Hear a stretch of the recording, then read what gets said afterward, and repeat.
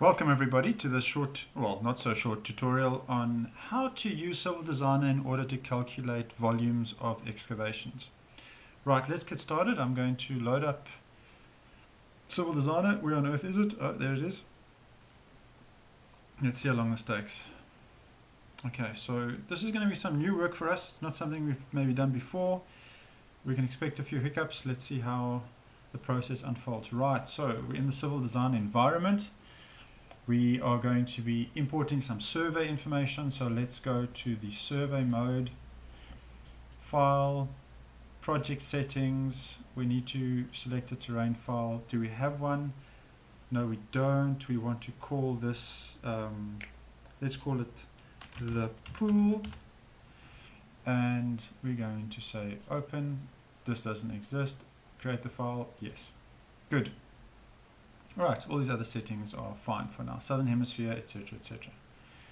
Okay, where to from here? Well, I need to import some survey information, so let's go File, Import, ASCII YXZ, single file. Let's look for some survey. What am I going to use? Let's use this. Open. Comma delimited is what I'm looking for, so that's fine. Next. This is looking familiar.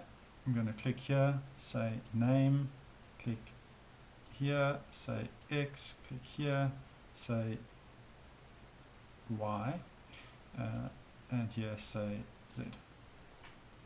Alright, that looks good. Finish. Data range, this is problematic. I'm going to have some points which don't belong in the right places. Let's say yes. Destination surface 1, okay. And there I have a series of points. You might not be able to see them depending on the quality of this recording. I can see them though. I'm going to put the codes on and the heights. These are the ones I want to work with on the far right. That's my survey. I'm going to go ahead and delete these other ones just for the purpose of this exercise. How do I do that? I go to terrain. I go to edit. No, I go to model, delete point. I want to delete one of these points, but I want to snap on it, so I'm going to choose a snap setting, grab all, I'm going to stick here, see the little red cursor, yes, that one's in the wrong place, there's another one, yes, so those are gone. We've got this bin which is in the wrong place, yes, alright, and that leaves me with the points that I'm trying to work with, my survey as it were. Good. Right, so that's a big mess of text and stuff. Let me switch off the text. Those are my points that remain. I now need to triangulate this model. So let's go terrain. No, that's the wrong one. Triangulate. In memory. Search distance 30 meters. Okay. Switch the triangles on. There they are. Looks alright. I'm going to delete this point here because it's not really part of the model. Again, model, delete point, and delete that point. Yes. And I think this point also doesn't belong here. Let's delete that one. Right, so my model's nice and neat. Let's now say that I wanted to put in an excavation here. Maybe I need to put in a foundation for a tower or something like that. Let me see what the levels are in that area. 29.77, 29.8. Okay, right. So what I'm going to go ahead and do here is to create a platform or an excavation boundary for a particular shape. And I'm going to go ahead and go to the CAD section, CAD, and I'm going to draw a chained line, and I'm going to draw a line up this way. Let's see if I want it to be 6 long. Let's go up 6. Let's go to the left 1.5. Okay, good. Let's go to the left 6. Let's go up 1.5. Okay, this makes sense. Enter. Let's go down 6. Let's go left 1.5, enter, and I'm going to close on that point. Okay, so I've got a 6 by 6 meter I think roughly 6 by 6 meter excavation. Now I want to put some levels on the corners here. How deep do I want it to be? Well, if I looked at these codes, sorry, at the elevations, this is about 29.93. I'm going to say I want to go with a level at the bottom of 28 meters. Alright, so no, I need to be in the, okay, wait, let's just close all our functions. I need to be in the terrain mode. I'm going to go to model, insert point, F5, and I've still got my snap here. Just remember the snap. I'm going to snap to this point. Point 1, surface, change to surface 2, and put in a Z coordinate of 28 meters. Okay. Do the same here. Surface 2, point 2, 28 meters. Good. Repeat that here.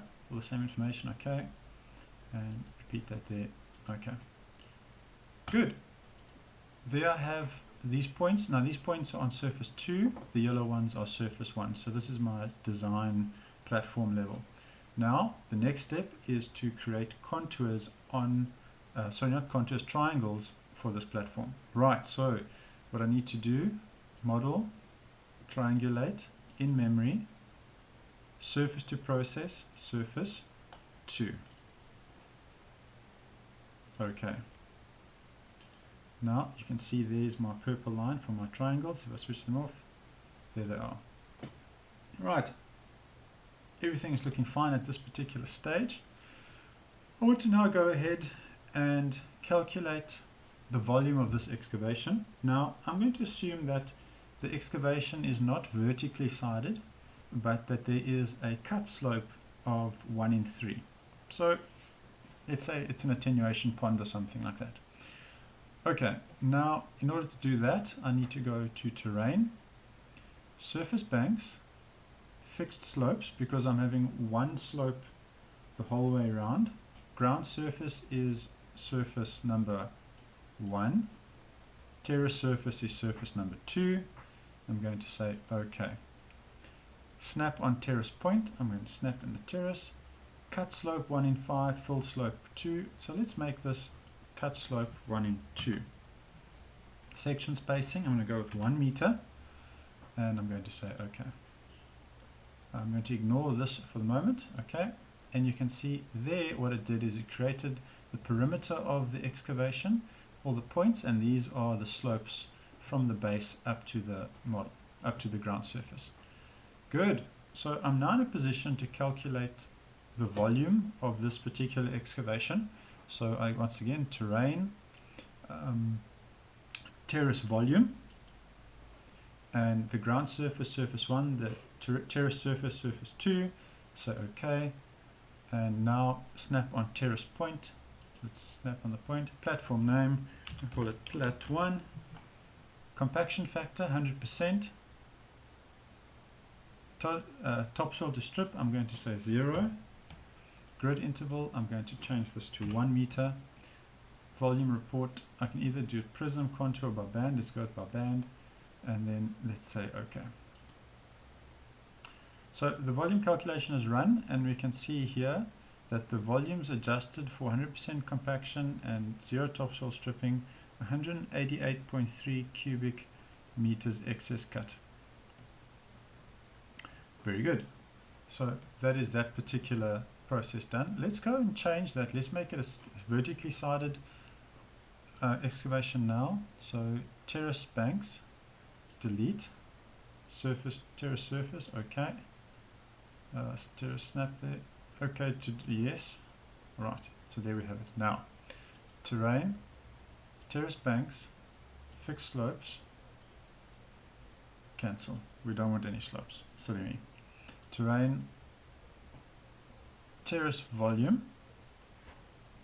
OK. Click on this point here.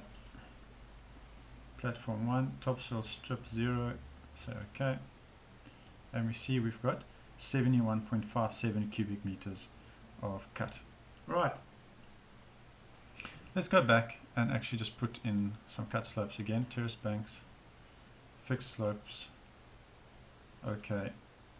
Snap in the point. Oh, it didn't specify anything, eh? Okay, try again.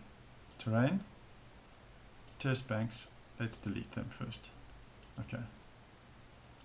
Right, yes. So that's cleared out of memory. Terrain, what do you want? Terrace banks, fixed slopes.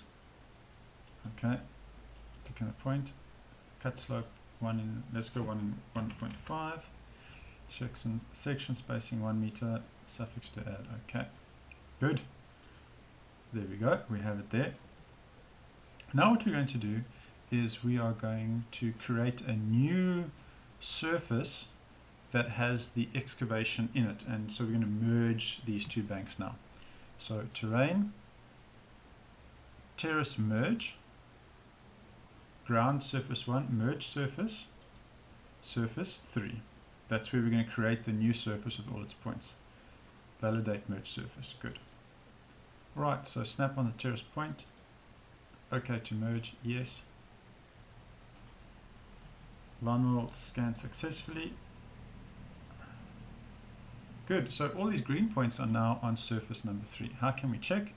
If we go to settings, if we go to display settings, surfaces, let's say surface 1 visible, right click, no. Surface 2, no. Notice there's 324 points in surface 3. So we're going to say OK. So then these are the triangles and the levels on surface 3. So if I switch the triangles off, those are the levels, and those little green specks are the points. Let's put the contours on now for surface number 3. So I'm going to go to settings, display settings, because I want to make the spacing closer. I want to make it half-meter intervals. Contours, display contours, second surface to display contours, surface number 3. They're going to be 9. I'm going to change this here to 0.5, and we're going to say OK. Do you want to activate it? No. Now I put the contours on, and there you can see the contours for surface number 3. Very nice. Now what I want to do is show you something else that's pretty cool. We're going to do a visualization of this excavation by going to terrain, 3D view, view. We want to look at surface 3, and I think that's no. I think I need to do this. Let's see what works. What happens if we do this? Base surface, surface 3. Okay. And there we have it. Yes, that worked very well, in fact. So yeah, I have this visualization. Notice that I can rotate it and also tip it up and down. And then I can also change the scale, the eye height, X, up and down. We'll come back, and then the Z, making it further, closer or further to us. The rotation, let's bring it around that way. Good. What else is there to do?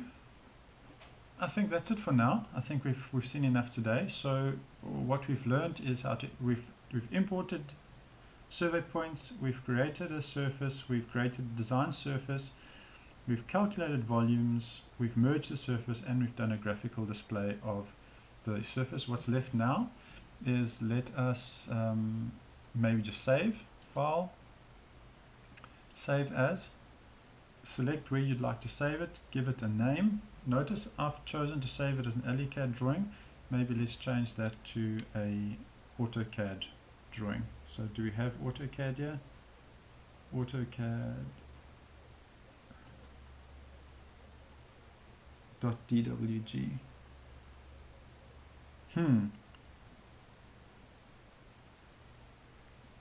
Let's go with that. I'm going to go with AutoCAD 2010 to 2012. So drawing 1, platform, and save. Get contours, that's fine. Saving our platform, save, good to go. for last, let's put the triangles back on just to see what they look like. Good. Thank you very much for watching. I hope you found that useful. Please get back to me if you have any questions.